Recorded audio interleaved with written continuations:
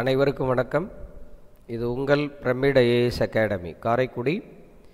இன்றைக்கி 19/1/2022 புதன்கிழமை news paper analysis பகுதிக்கு உங்களை அன்போடு வரவேற்கிறோம். இன்றைக்கி தி ஹிந்து தினமணி நியூஸ் பேப்பர்ஸில் வந்த முக்கியமான செய்திகள் என்னங்கிறத பார்க்கலாம். ஃபஸ்ட்டு நம்ம தி ஹிந்துவில் வந்த நியூஸ் பார்க்குறோம். Chief minister ask planning panel to monitor scheme. மாநில திட்டக்குழுவினுடைய ஒரு ஆலோசனை கூட்டம் இன்றைக்கி தமிழ்நாடு முதலமைச்சர் MK ஸ்டாலின் தலைமையில் நடைபெற்றது. அதில் அவங்க என்ன வலியுறுத்தியிருக்காங்க அப்படின்னு பார்த்தீங்கன்னா, ஸ்டேட் பிளானிங் கமிஷன் மாநில திட்டக்குழு எவ்வாறு செயல்படணுங்கிறத அவங்க வலியுறுத்தி இருக்கிறாங்க. அதன்படி பார்த்தீங்கன்னா, to monitor whether the welfare schemes implemented by the government reach the people at the grassroots. அரசாங்கத்தால் செயல்படுத்தக்கூடிய நலத்திட்டங்கள் மக்களை சென்றடைகிறதாங்கிறத இந்த மாநில திட்டக்குழுக்கள் கண்காணிக்க வேண்டும்ங்கிறத மிக தீவிரமாக வலியுறுத்தி சொல்லியிருக்காங்க தமிழ்நாடு முதலமைச்சர். இதில் நம்ம பார்க்குறது என்ன அப்படின்னா, இந்த ஸ்டேட் பிளானிங் கமிஷனோட வைஸ் சேர்பர்சன் யாருன்னு கேட்டால் ஜெயரஞ்சன் சார். அவங்க தான் டாக்டர் ஜெயரஞ்சன். அவங்க தான் எக்ஸ் ஒஃபீஷியோ. இப்போ எக்ஸ் ஒஃபீஷியோ சேர்மன் அப்படின்னு சொல்லிட்டா ஸ்டேட் பிளானிங் கமிஷனுக்கு எக்ஸ் ஒஃபீஷியோ சேர்மன்னு சொல்லுவோம். ஏன்னா பதவி வழியாக இன்னொரு பதவியை பெறுவது, அதுதான் எக்ஸ் ஒஃபீஷியோ. யார் அந்த மாநிலத்தினுடைய முதலமைச்சராக தேர்ந்தெடுக்கப்படுகிறார்களோ அவங்க தான் அந்த மாநிலத்தினுடைய திட்டக்குழுவினுடைய தலைவராகவும் இருப்பாங்கங்கிறது தான் எக்ஸ் ஒஃபீஷியோ சேர்மன்னு சொல்கிறது. அப்போ தமிழ்நாடு முதலமைச்சராக யார் இருக்காங்களோ அவங்க தான் இந்த மாநில திட்டக்குழுவினுடைய தலைவர், அதான் எக்ஸ் ஒஃபீஷியோ சேர்மன் சொல்கிறது. அப்போ வைஸ் சேர்மன் துணைத் தலைவர் யாருன்னு பார்த்தீங்கன்னா டாக்டர் ஜெயரஞ்சன் அவர்கள். ஸோ இந்த functions of commission, new policies, information on the department wise review, field visit, இதெல்லாமே தீவிரமாக கண்காணிக்க சொல்லி வலியுறுத்தி இருக்கிறாங்க. அதான் பார்க்குறோம். அடிஷ்னலாக நம்ம பார்க்கக்கூடிய செய்தி, state planning commission was constituted எப்போ அப்படின்னு பார்த்தீங்கன்னா 25/5/1971 மாநில திட்டக்குழு ஏற்படுத்தப்பட்டிருக்கு அப்படிங்கிறது பார்க்குறோம். நன்றி. திட்டக்குழுவினுடைய ஒரு அட்மினிஸ்ட்ரேஷன் ஹையரார்கி பார்க்குறீங்க. ஸோ அதில் சேர்மன் யார் அப்படின்னா honourable chief minister. Vice chairman இப்போ நம்ம பார்த்தோம் டாக்டர் ஜெயரஞ்சன். அதில் full time and part time members இருக்காங்க. அவங்க எக்ஸ் ஒஃபீஷியோ மெம்பர்ஸாக இருக்கிறாங்க. இதில் யார் இருப்பா அப்படின்னு பார்த்தீங்கன்னா அமைச்சர்கள் இருக்கலாம். அப்புறம் MLAs யார் அப்படின்னா யார் இவங்களெல்லாம் நாமினேட் பண்ணுவாங்க அப்படின்னு பார்த்தீங்கன்னா சேர்மன், அதாவது CM, மெம்பர் செக்ரட்டரி, அதே மாதிரி டெக்னிக்கல் டிவிஷன்ஸ் இருக்குது. இதெல்லாமே இருக்குது. இந்த ஏரியா ஆஃப் ஃபோக்கஸ் அப்படின்னு பார்த்தீங்கன்னா மாநில திட்டக்குழு எதுலெல்லாம் ஃபோக்கஸ் பண்ணுவாங்க அப்படின்னா விவசாயம் சார்ந்த திட்டங்கள், தொழில்துறை சார்ந்த திட்டங்கள், அதே மாதிரி பவர் அண்ட் டிரான்ஸ்போர்ட் போக்குவரத்து துறை, அதே மாதிரி மின்சாரம், அதே மாதிரி நில பயன்பாட்டுத்துறை, கல்வி மற்றும் வேலைவாய்ப்புத்துறை, அதே மாதிரி மக்கள் நல்வாழ்வுத்துறை, சமூக நலத்துறை, அதே மாதிரி மாவட்ட திட்டமிடல், அப்புறம் ஊரக வளர்ச்சித்துறை, அதே மாதிரி பிளான் கோஆர்டினேஷன், இது எல்லாத்தையுமே ஒரு ரெவ்யூ பார்க்கக்கூடிய ஒரு இதுதான் ஸ்டேட் பிளானிங் கமிஷன் அப்படிங்கிறது நம்ம பார்க்குறோம். நன்றி. Reservation of mayor post based on census 2011 legal provisions.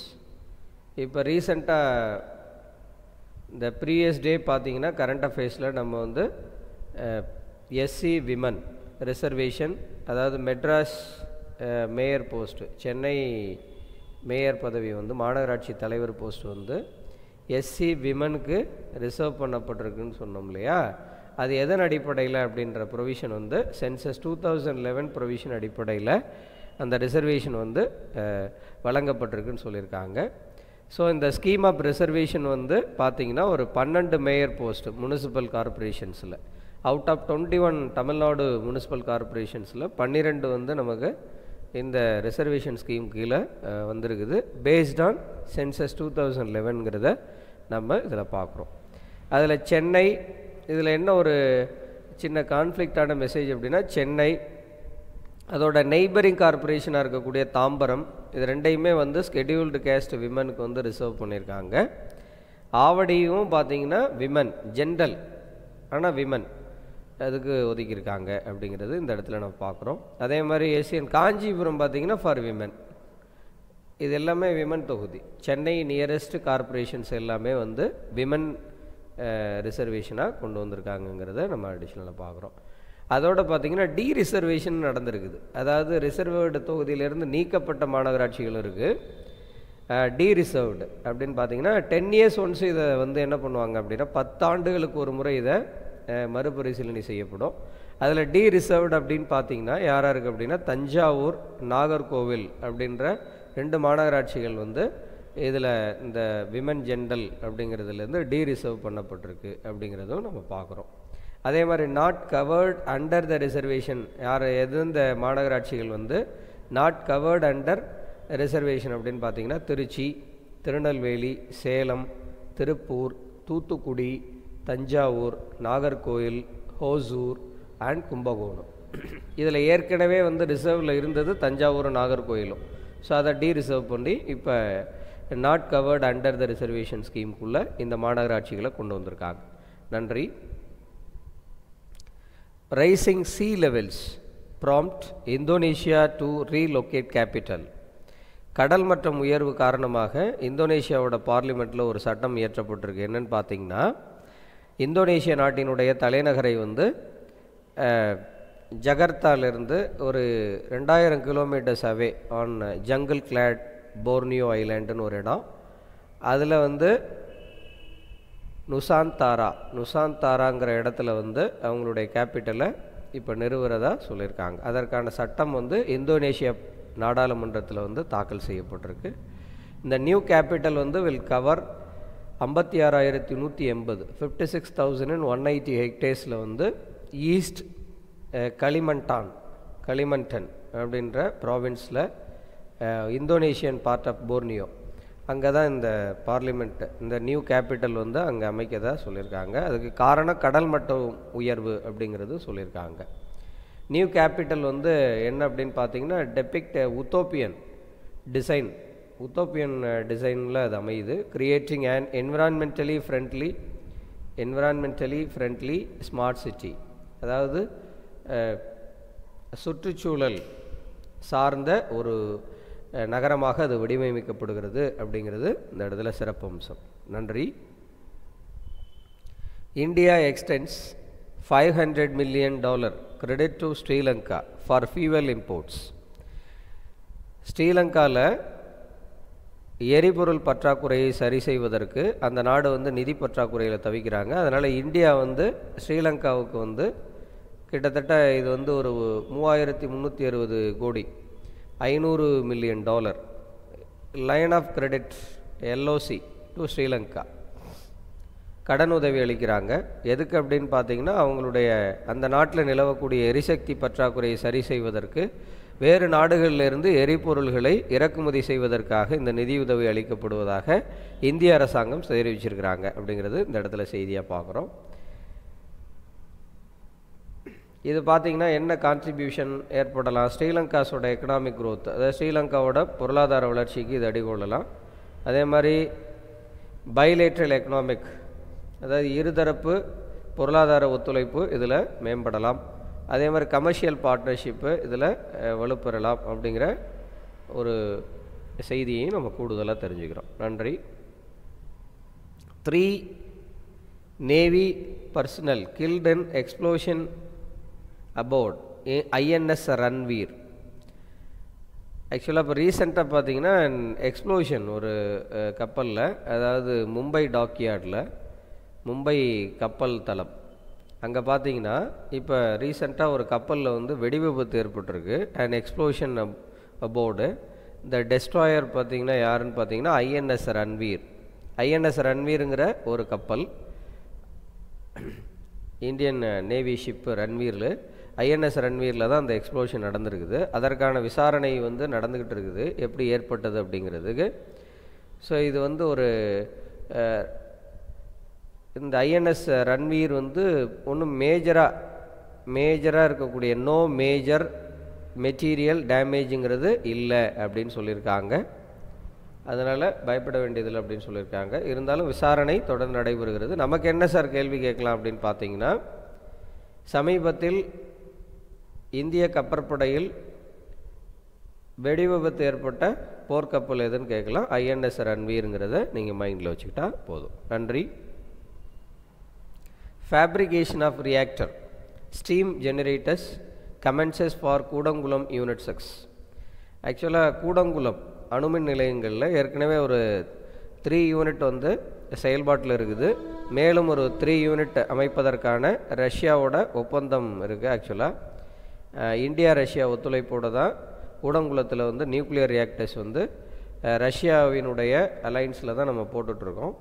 So அதில் ரஷ்யாவோட ரொசோட்டம்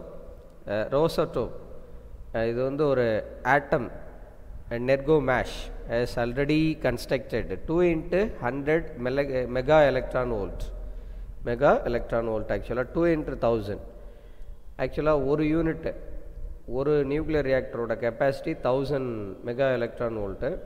ஸோ அது மாதிரி 2 யூனிட்டு டோட்டலி பார்த்திங்கன்னா நம்ம 6 யூனிட்டு. அந்த 6வது யூனிட்டுக்கான அந்த ஸ்டீம் ஜெனரேட்டர்ஸ் வந்து இப்போ ஃபேப்ரிகேஷன் முடிஞ்சிருக்கு அப்படின்னு சொல்லியிருக்காங்க. ஸோ கூடிய விரைவில் அது இன்ஸ்டாலேஷனுக்கு வரலாம்.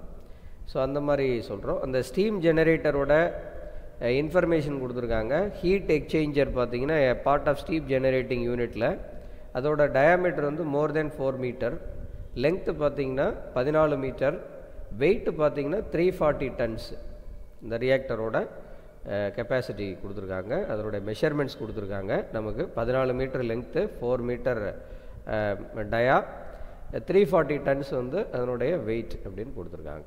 இதில் வந்து reactor will be 4 steam generators இருக்குது. அதில் ஸ்டீம் ஜெனரேட்டர்ஸு. ஸோ பார்த்திங்கன்னா இது power generation 2 × 100 mega electron volt வந்து நமக்கு பவர் ஜென்ரேஷனில் கொடுக்க போகுது கூடங்குளம் நியூக்ளியர் ரியாக்டரில். நன்றி. இராணுவ துணை தலைமை தளபதியாக மனோஜ் பாண்டேயை நியமிக்க ஒப்புதல் வழங்கப்பட்டுள்ளது. இந்திய இராணுவத்தின் அடுத்த துணை தலைமை தளபதியாக மனோஜ் கே பாண்டேயை நியமிக்கும் பரிந்துரைக்கு மத்திய அரசு ஒப்புதல் வழங்கியிருக்கிறாங்க. தற்போதைய துணை தலைமை தளபதி யாருன்னு பார்த்தீங்கன்னா லெப்டினன்ட் ஜெனரல் சிபி மொஹந்திங்கிறவங்க தான் தற்போதைய துணை தலைமை தளபதி. அவங்க இம்மாத இறுதியில் ஓய்வு பெறுறாங்க. ஸோ அதனால் புதிய இராணுவ துணை தலைமை தளபதியாக மனோஜ் பாண்டேயை நியமிக்க ஒப்புதல் அளிக்கப்பட்டிருக்கு மத்திய அரசு சார்பில் அப்படிங்கிறது பார்க்குறோம். இது ஒரு நியூலி அப்பாயிண்டட் கொஷினாக கேட்கலாம். ஃபிஃபா கால்பந்து விருது, ஃபுட்பாலோட வேர்ல்டு ஃபெடரேஷன் ஆக்சுவலாக அது. இந்த ஃபிஃபா கால்பந்து விருதுங்கிறது யாருக்கு கொடுக்கப்பட்டிருக்குன்னு பார்த்தீங்கன்னா ஆடவரில் வந்து பார்த்திங்கன்னா ராபர்ட் லெவாண்டோஸ்கிக்கு வழங்கப்பட்டிருக்கு. வீராங்கனைன்னு எடுத்துக்கிட்டிங்கன்னா அலெக்சியா புடாலெஸ் அவர்களுக்கும் வழங்கப்பட்டிருக்கு. இதில் பார்த்திங்கன்னா யார்கிட்டலாம் தேர்வு முறைன்னு கீழே கொடுத்துருக்காங்க. அதில் யாரெல்லாம் தேர்வில் பங்கேற்றாங்கன்னு பார்த்தீங்கன்னா அந்த கால்பந்து அணியினுடைய உலகத்திலே சர்வதேச அளவில் கால்பந்து அணியின் பயிற்சியாளர்கள், கேப்டன்கள், மீடியா பீப்புள்ஸ், ஊடகத்தினர், ரசிகர்களின் வாக்குகள் அடிப்படையில் தான் இது தெரிவு செய்யப்பட்டிருக்கு. 25% என்ற அளவில் இந்த அடிப்படையில் மதிப்பீடு செய்யப்பட்டிருக்குது அப்படின்னு பார்க்குறோம். இதில் சிறப்பு விருது யாருக்கு கொடுத்துருக்காங்கன்னு பார்த்தீங்கன்னா சர்வதேச அளவில் தேசிய அணிக்காக அதிக கோல்களை அடித்த போர்ச்சுகல் வீரர் கிறிஸ்டியானோ ரொனால்டோவுக்கு இந்த ஃபிஃபா சிறப்பு விருது ஸ்பெஷல் அவார்டு வந்து வழங்கப்படுகிறது. 2021ஆம் ஆண்டுக்கான ஸ்பெஷல் அவார்ட் ஃபார் யாருக்கு அப்படின்னு பார்த்தீங்கன்னா கிறிஸ்டியானோ ரொனால்டோ. போர்ச்சுகல் அணிக்காக பார்த்தீங்கன்னா 2003ஆம் ஆண்டு முதல் ஆடி வரும் ரொனால்டோ இதுவரை 184 ஆட்டங்களில் 115 கோல்கள் அடித்திருக்கிறார். இதுக்கு முன்னாடி யார் பார்த்தீங்கன்னா ஈரான் அணிக்காக அலி டே அலி டேய் 109 கோல்கள் அடித்திருக்கிறார். அதுதான் நீண்டகால சாதனை. அதை முறியடித்து 115 கோல்கள், ஒரு 6 கோல் கூட அடிச்சிருக்கிறாரு கிறிஸ்டியானோ ரொனால்டோ. அவருடைய நாடு போர்ச்சுகல். இருந்தாலும் கால்பந்தர் இதில் சிறந்த வீரருக்கான விருது இந்த 2021 யாருன்னு பார்த்தீங்கன்னா ராபர்ட் லெவாண்டோஸ்கி அவருக்கு தான் வழங்கப்படுது. சிறந்த கோல் அடித்ததற்கான விருது யாருக்கு கொடுக்குறாங்கன்னு பார்த்தீங்கன்னா 2021ஆம் ஆண்டில் சர்வதேச அளவில் அடிக்கப்பட்ட சிறந்த கோல் யாருக்குன்னா அர்ஜென்டினா வீரர் எரிக் லமேலாவுக்கு வழங்குறாங்க. எரிக் லமேலா தான் சிறந்த கோல் வீரர், சிறந்த கோலுக்கான வீரர் அவர் தான். சிறந்த கோல் கீப்பருக்கான விருது பார்த்தீங்கன்னா ஆடவர் பிரிவில் எட்வர்ட் மென்டிக்கும், மகளிர் பிரிவில் கிறிஸ்டியன் என்ட்லர், அவங்கள நீங்கள் பார்க்குறீங்க ஃபோட்டோவில், இவங்க தான் கிறிஸ்டியன் என்ட்லர், இவர் தான் வந்து எட்வர்ட் மென்டி. சிறந்த கோல் கீப்பருக்கான விருதுகளை இவங்க வாங்குகிறாங்க. அதே மாதிரி சிறந்த பயிற்சியாளர்கள் விருது பார்த்திங்கன்னா தாமஸ் டுசெல், இவர் ஜெர்மனு. அதே மாதிரி தாமஸ் டுசெல் அப்படிங்கிறவர் ஆடவர் பிரிவில் பயிற்சியாளருக்கு வாங்குகிறாங்க. மகளிர் பிரிவு பயிற்சியாளரில் பார்த்தீங்கன்னா எம்மா ஹெய்சூம் அப்படிங்கிறவங்க அந்த விருதை வாங்குகிறாங்க. பயிற்சியாளர்கள் எம்மா ஹெய்சூங்கிறவங்க மகளிர் அணிக்கும், தாமஸ் டுஸ்லேங்கிறவர் ஆடவர் பயிற்சியாளருக்கும் வழங்கப்படுகிறது. சிறந்த ரசிகர்களுக்கான விருதும் கொடுக்குறாங்க. அது டென்மார்க் ரசிகர்களுக்கு வழங்கப்பட்டுள்ளது. ஏன் அப்படின்னு பார்த்தீங்கன்னா ஃபின்லாந்துக்கு எதிரான ஆட்டத்தின் போது டென்மார்க் வீரர் பார்த்தீங்கன்னா கிறிஸ்டியன் எரிக்சன் மாரடைப்பு ஏற்பட்டு களத்திலேயே விழுந்துட்டார். அப்போ அணியினர்லாம் அப்போ ரொம்ப அப்படியே ஸ்தம்பித்து போய் நின்றுருந்தப்ப அந்த ரசிகர்கள் அந்த நாட்டு வீரர்களுக்கான ஒத்துழைப்பை வந்து அவங்க ஆரவாரத்தோடு அவங்க ஆதரவாக எழுப்பி அந்த குரலுக்காக இந்த கௌரவம் அளிக்கப்படுகிறது அப்படின்னு சொல்லியிருக்காங்க. டென்மார்க் ரசிகர்களுக்கு தான் சிறந்த ரசிகர்களுக்கான விருது வழங்கப்படுகிறது. அதே மாதிரி ஃபேர் பிளே அவார்டு யாருக்கு கொடுக்குறாங்க அப்படின்னு பார்த்தீங்கன்னா கிறிஸ்டியன் எரிக்சனுக்கு தான். சம்பவத்தின் போது எந்த நாட்டுக்கு கிறிஸ்டியன் எரிக்சன் சம்பவத்தின் போது அந்த அணியினர் காட்டிய ஆதரவு, துரிதமான செயல்பாடு, தோளோடு தோள் சேர்ந்து நின்ற அந்த ஒற்றுமை, அதற்காக டென்மார்க் அணி வீரர்களுக்கு தான் இந்த ஃபேர் பிளே விருதும் கொடுக்கப்படுகிறது. டென்மார்க் ரசிகர்களுக்கும் கொடுக்குறாங்க, டென்மார்க் அணி வீரர்களுக்கும் ஃபேர் பிளே அவார்டு வந்து ஃபிஃபா சார்பில் 2021க்கான ஃபேர் பிளே அவார்டு டென்மார்க்குக்கே கிடைக்குது. அந்த கிறிஸ்டியன் எரிக்சன் அந்த நிகழ்வுக்காக அந்த நிகழ்வின் போது நடைபெற்ற அதை கௌரவப்படுத்தும் விதமாக இது வழங்கப்படுகிறது அப்படின்றத பார்க்குறோம். நன்றி. இன்றைக்கி பார்த்த செய்திகளோட சாம்பிள் கொஷின்ஸ் பார்க்கலாம் நண்பர்களே. In which year was the Tamil state planning commission established அப்படின்னு பார்த்தீங்கன்னா 1971. ஸோ இந்த இயரில் தான் வந்து ஸ்டேட் பிளானிங் கமிஷன் வந்து எஸ்டாப்ளிஷ் பண்ணப்பட்டது. இதனுடைய X ஒஃபிஷியோ chairman CM, chief minister of Tamil Nadu state planning கமிஷனுக்கு சொல்கிறேன். அதே மாதிரி வைஸ் சேர்மன் யாருன்னு பார்த்தோம்னா டாக்டர் ஜெயரஞ்சன் சார் அவங்க பார்த்தோம். Who is the chairman of the state planning commission அப்படின்னு எடுத்துக்கிட்டிங்கன்னா தமிழ்நாடு சிஎம், சீஃப் மினிஸ்டர். அது வந்து ஆக்சுவலாக எக்ஸ் ஒஃபிஷியோ சேர்மன் அப்படிங்கிறது நம்ம சொன்னோம். ஸோ பதவி வழியாக. இதே வந்து சென்ட்ரல் பிளானிங் கமிஷன், அதாவது நித்தி ஆயோக்னு சொல்லுவோம். சென்ட்ரல் பிளானிங் கமிஷனை வந்து நித்தி ஆயோக் அப்படின்னு நம்ம நித்தி ஆயோக்னு சொல்கிறோம். அதனுடைய எக்ஸ் ஒஃபிஷியோ சேர்மன் பிரைம் மினிஸ்டர். அது மத்திய திட்டக்குழு, மத்திய திட்ட ஆணையம் வந்து நித்தி ஆயோக். அதனுடைய X ஒஃபிஷியோ chairman prime minister. State planning கமிஷனில் யாருன்னு பார்த்தீங்கன்னா chief minister. Which corporations where exempted from the quota for women in the mayor election அப்படின்னு பார்த்தீங்கன்னா நம்ம டி ரிசர்வேஷன் பார்த்தோம். That is Thanjavur last year இருந்தது. அதிலேருந்து இப்போ டி ரிசர்வேஷன் என்ன தஞ்சாவூர் அண்ட் நாகர்கோவில் அப்படிங்கிற 2 முனிசிபாலிட்டிஸ் வந்து விலக்களிக்கப்பட்டிருக்கு, அதாவது அதிலேருந்து நீக்கப்பட்டிருக்கு. Which country is shifting it's capital due to sea level rice. அதோட அடிஷ்னலாக இது வந்து எந்த சென்சஸ் அடிப்படையில்னு கேட்டிருந்தாங்கன்னா 2011 நீங்கள் சொல்லலாம். Which country is shifting it's capital due to sea level rice அப்படின்னு பார்த்தீங்கன்னா இந்தோனேஷியா.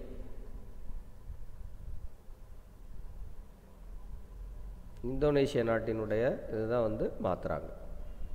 நன்றி. To which country did India lend recently to rectify fuel shortage அப்படின்னு பார்த்தீங்கன்னா ஸ்ரீலங்கா. எந்த நாட்டினுடைய எரிபொருள் பற்றாக்குறையை சரி செய்வதற்கு இந்தியா கடனுதவி அளித்துள்ளது அப்படின்னு கேட்டால் ஸ்ரீலங்கா சமீபத்தில். அதுதான் நம்ம பார்த்தோம். 500 million dollars. Which Indian navy ship was recently பாம்ப்டு அப்படின்னா எந்த போர்க்கப்பலில் வந்து ரீசன்ட்லி எக்ஸ்ப்ளோஷன் நடந்தது அப்படின்னு கேட்டிங்கன்னா, இது ஆக்சுவலாக explosion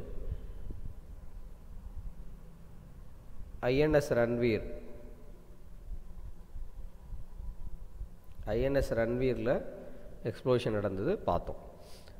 who is the newly appointed deputy commander in chief of army அப்படின்னு பார்த்தீங்கன்னா, புதிதாக நியமிக்கப்பட உள்ள இராணுவ துணை தளபதி யாருன்னு பார்த்தீங்கன்னா Manoj Pandey.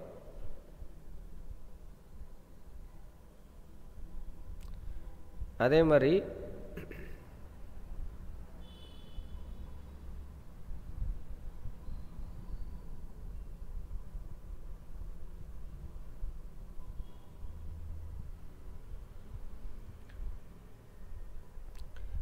Who is the recipient FIFA world player of the year 2021 யார் வாங்குறா அப்படின்னு பார்த்தீங்கன்னா லெவாண்டோஸ்கி.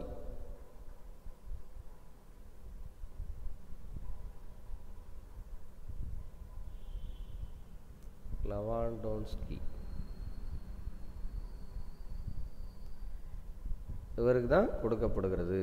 அதே மாதிரி சிறந்த அணி டென்மார்க்கு, சிறந்த ரசிகர்கள் டென்மார்க் அப்படிங்கிறதெல்லாம் நம்ம பார்த்தோம். ஸோ சிறந்த வீரர் அப்படிங்கிறதையும் நம்ம பார்க்கணும்.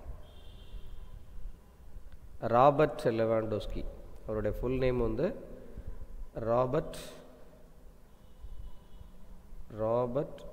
லெவாண்டோஸ்கி. நன்றி நண்பர்களே. இன்று பார்த்த செய்தி, அது தொடர்பான கேள்விகள் அனைத்தும் உங்களுக்கு பயனுள்ளதாக அமைந்திருக்கும் நம்புகிறோம். மீண்டும் நல்ல நடப்பு நிகழ்வுகள் செய்தியோடு உங்களை சந்திக்கும் வரை விடைபெறுகிறோம். நன்றி, வணக்கம்.